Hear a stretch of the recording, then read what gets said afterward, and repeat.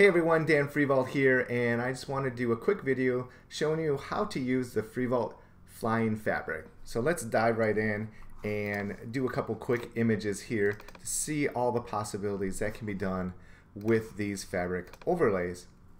So first off, let me go here and show you, here are all the fabric overlays. They're all shot high resolution, actual fabric, not computer generated, and cut out and saved so they have transparent backgrounds. As you can see, most of them are red, but there's all different styles. Here's parachute dresses. This has got a little bit more texture of red. There's silk. And there's some transparent ones like soft chiffon. So a bunch of different styles and textures and colors, but I'll show you how you can quickly and easy change these to any color, including white. So let's dive back in here and just show you real simple. This is an image of a dancer I photographed outdoor, and I just want to add a little fabric to her hand later. So I'm just going to go back into the fabric here and grab this kind of flowy one. As you can see, it's got the transparent background, so all I have to do is copy it and paste it into my document, and it is already cut out and ready to go. I'm going to size it down, drop it in place. Let's say like right here.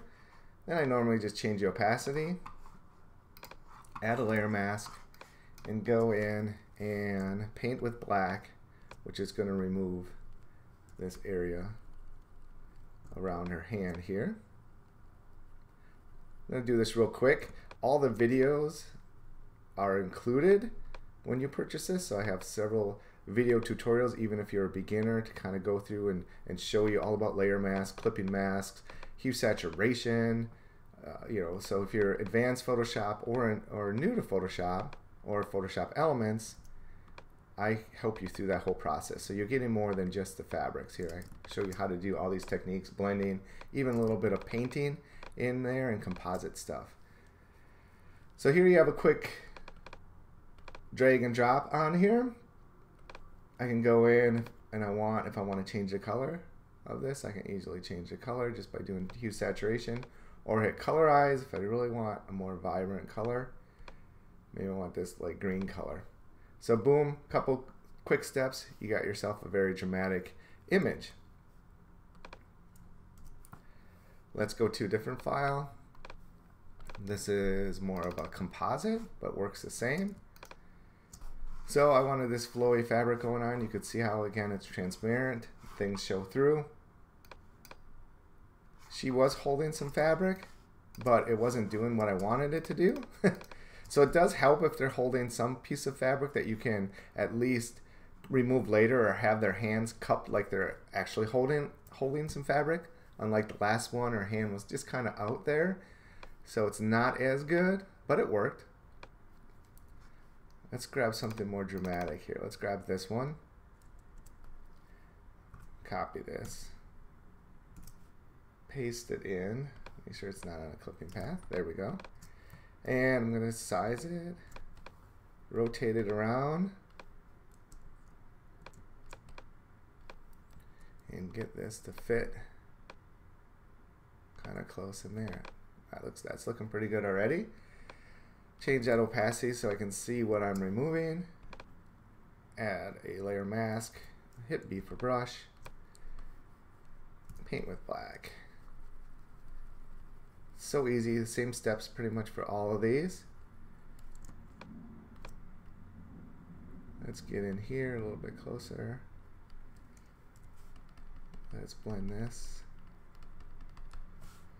like that. Bring the opacity back. Bring some of this back. Make sure I'm on my layer mask.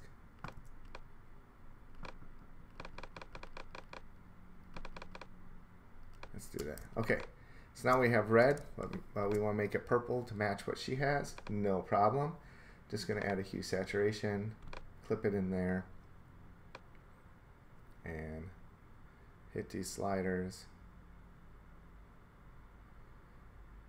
until I get purple. I don't know where purple is.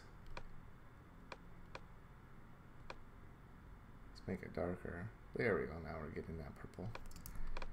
So now we have that fabric blended right in. Super dramatic. You can see it's showing through some of the clouds and stuff already, which gives it more a realistic feel.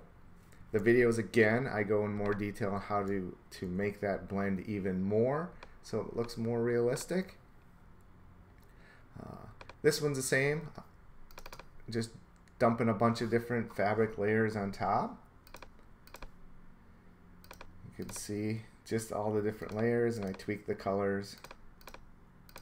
I won't go into detail on this one. It's the same principle. But let's go into this particular one, show you how you can, a couple different ways you can build a dress. So here you can see the dress here and there with the fabric. I have some pre-built dresses that are parachute dresses, and let's grab one of those. Let's grab like this one. You could throw this on here if you wanted to. Make it larger for dramatic effects. One tool I like to use with this a lot is the puppet warp. That helps tweak some of these so you can see when I puppet warp it, I can easily make that fit closer to her waistline and still have the dramatic look.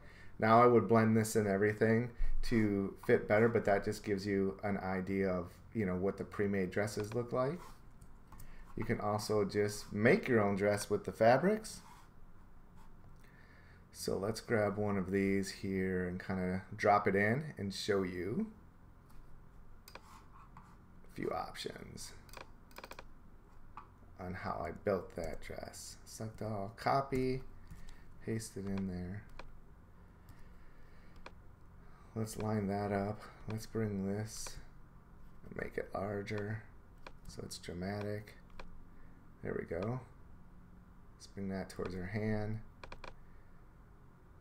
So that's flowing this way nicely. Let's grab another one to like flow the opposite way. Which one looks good here? It's fun to kind of experiment. You never know what you're going to get when you start playing around with some of these. Copy that one. Paste that one.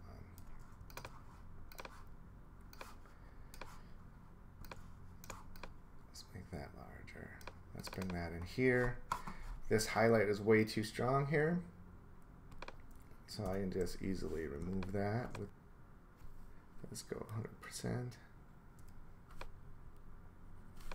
There we go. So I'm going to blend that in. Let's go now to like 30%. Blend this a little bit more. So there you have the fabric in there. I could maybe make it a little bit darker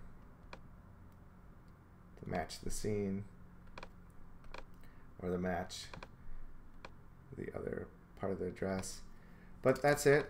You know, quickly and easily adding stuff in there and creating a dress. Again, hopefully you like this little mini course, not really course, but just some mini examples of how you can do it. I go much more into detail, much slower, where you can go step by step with the video tutorials that are included with the Frievalt flying fabric. Again, you have over 275 different fabric layers here to play with, so you have endless possibilities. And that's about it. Hopefully you like what you saw. Go ahead and click the button below to purchase. Thank you.